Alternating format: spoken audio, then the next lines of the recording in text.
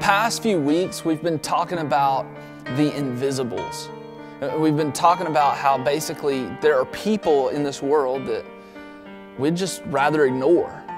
And we forget that we have a whole lot in common with these people, because the truth is we've all felt invisible, or we all will feel invisible at some point in our life.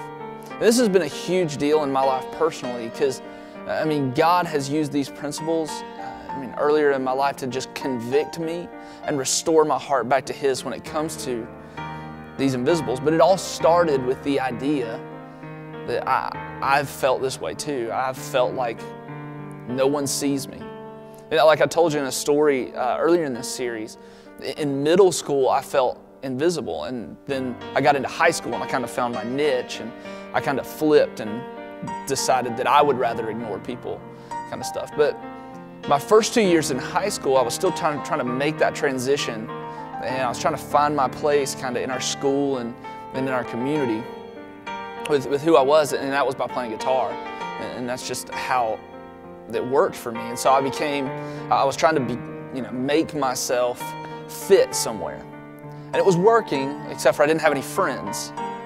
And so I'll never forget it. It was towards the beginning of my sophomore year. There was a new kid in my Latin 2 class, and he came up to me and he started talking to me about music this and music that, and we kind of hit it off, and we liked the same music kind of stuff. And I had a friend, I was really excited, and he invited me. He played guitar also. He invited me to hang out and play guitar and play with some musicians that he knew at his church.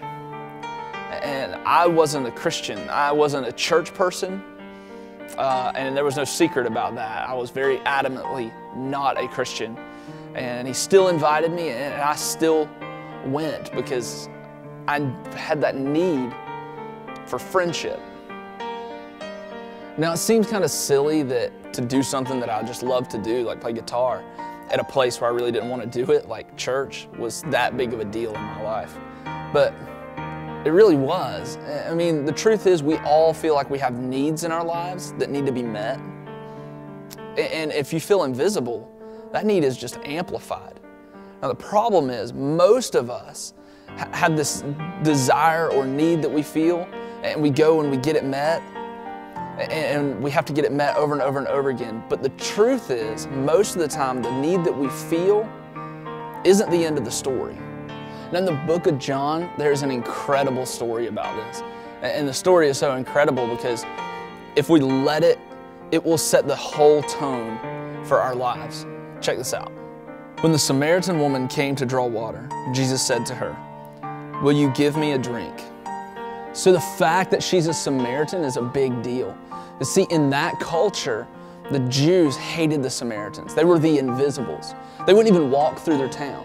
So this girl, she acknowledges this. "You are a Jew and I am a Samaritan woman. How can you ask me for a drink?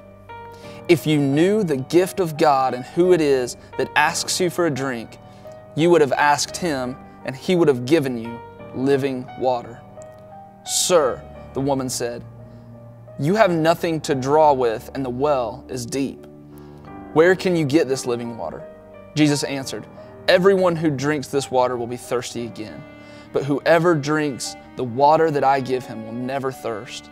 Indeed, the water I give him will become in him a spring of water welling up to eternal life." So did you see that? Jesus says, hey, I know you feel like you have a need, and you do, but your need goes way past the physical need that you think that you have. See, Jesus says you need an encounter with me. And so she gets this encounter. And Jesus goes on to say, hey, I know everything that you've done. He names her sin, basically. And she kind of feels put off, but Jesus gives grace. And He says, go tell everyone you know about this encounter, right?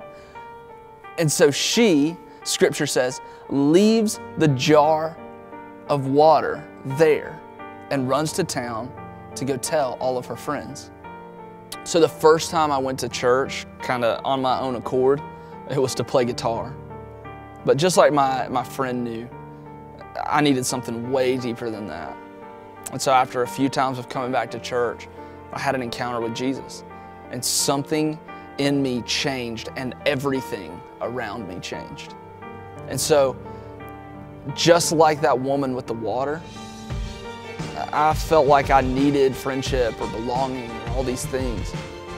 Really, I just needed an encounter with Jesus. And after that, man, I could have left my jug at the well. See, Jesus sees through our visible needs to see what we really need. And as believers, we get to partner with the Holy Spirit that's in us to show people that they need Him. But the way that that happens usually is just by addressing a physical need. See, we have to find the invisibles or be on the lookout for the people who feel invisible around us. We need to address their physical needs. And even if we never see what kind of grace or love that they need from Jesus, even if we never get to experience them getting that, we can trust that Jesus is with us and Jesus sees through all the physical stuff to the internal need for Him that they really have.